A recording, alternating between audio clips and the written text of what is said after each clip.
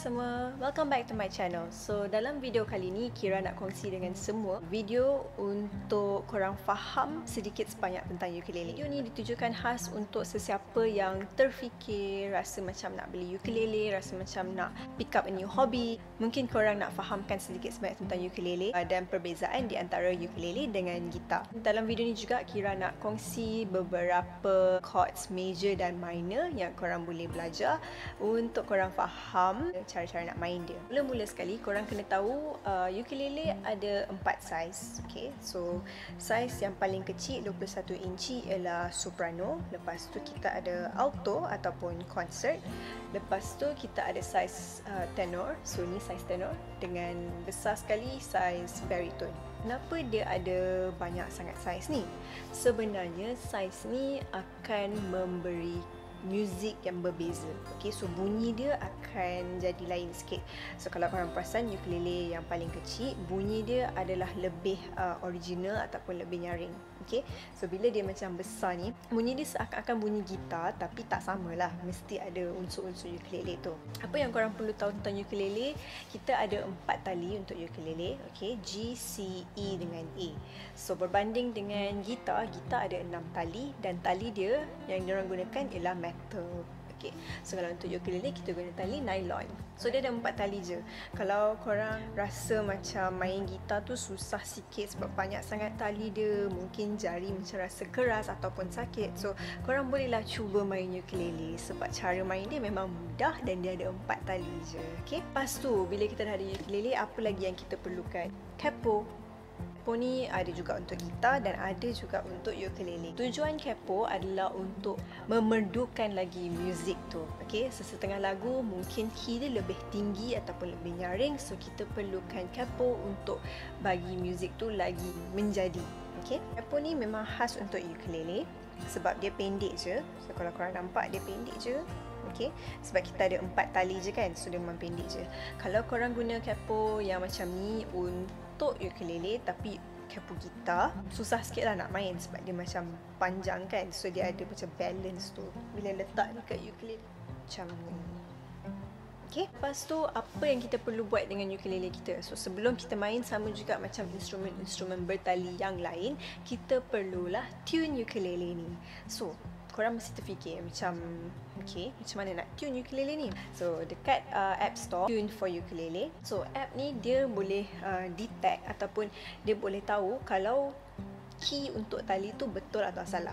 So bila kita petik, bila kita buka app tu dan kita petik, dia akan tunjuk sama ada warna hijau, merah atau kuning. So bila hijau maknanya chord tu betul, tali tu dah betul dah tune dah. Okay, so senang je kita boleh buat tu bila sebelum kita main, sebab kadang-kadang bila kita simpan dalam bag, bila kita biarkan, mungkin dia akan terpusing kan, so bunyi dia jadi dah lari lah, dah tak tune dah. Okay, kalau korang dah ada ukulele dan rasa macam nak belajar main, so ni adalah video pertama yang korang rasa macam tahu apa chords yang kita perlu main.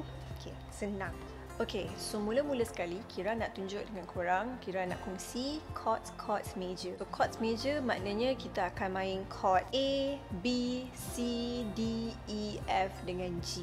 So semua chords ni kita panggil chord major. So mula-mula sekali kita akan belajar A. So chord A macam ni. Okay, so ni chord A. Alright, so cara main dia, lepas tu kita ada chord B. Jari ni 2 dekat sini, 1 dekat atas ni, 1 lagi dekat atas sekali.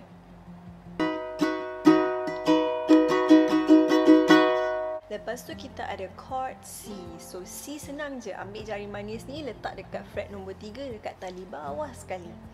Macam ni. Okay, just one single string.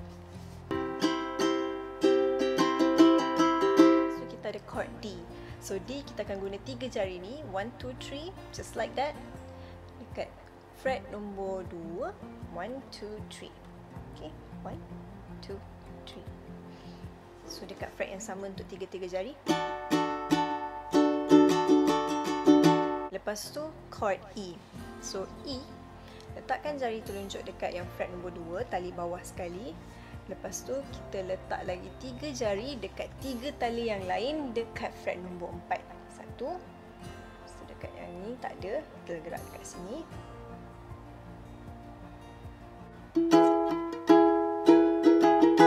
Lepas tu kita ada F. So F kita akan guna 2 jari ni untuk fret nombor 1 dengan fret nombor 2. Okay. So dekat sini dengan dekat sini. Kita akan skip yang tengah-tengah tu. So kita ambil tali nombor 2 dengan tali nombor 4. Lepas tu last kali kita ada G. So G kita akan guna tali nombor 3 dengan nombor 1 dekat fret nombor 2. Dengan jari manis ni kita letak dekat tengah-tengah dekat tali nombor 2.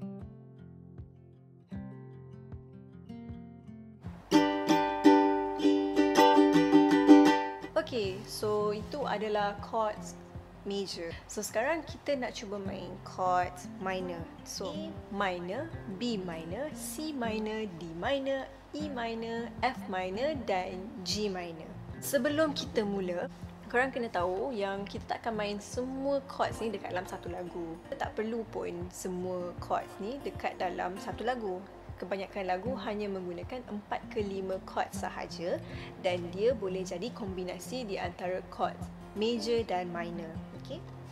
First kali kita akan belajar chord A minor. So A minor senang je. Ambil jari tengah ni, kita letak dekat tali atas sekali dekat fret nombor 2. Kita ada chord B minor. Kita ambil jari telunjuk, letak dekat fret nombor 2 dekat 3 tali ni, 1, 2, 3. Lepas tu kita guna jari yang manis, okey? Letak dekat atas sekali dekat fret nombor 4. Lepas tu kita ada C minor. Kalau tadi C major kita guna 1 je kat bawah ni, sekarang C minor kita tambah lagi 2 jari. Fret nombor 3, 2, 1. Lepas tu kita ada D minor. So kita ambil jari yang pertama ni dekat tali kedua fret nombor 1. Lepas tu kita ambil jari kedua dengan jari ketiga ni letak dekat tali yang atas sekali dengan tali nombor 2 tu. So dia jadi macam ni.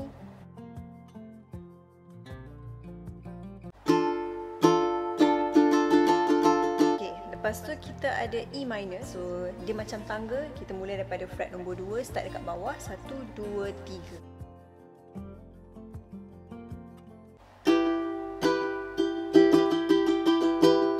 Lepas tu kita ada chord F minor. So F minor kita letak 2 jari dekat sini. Lepas tu 1 lagi jari kita letak dekat fret yang seterusnya. Okay, senampak 1, 2. Kita jangan tekan yang dekat tengah-tengah, tak ada. So kita skip 1 fret. Last kali kita ada G minor. So G minor kita akan guna 3 tali.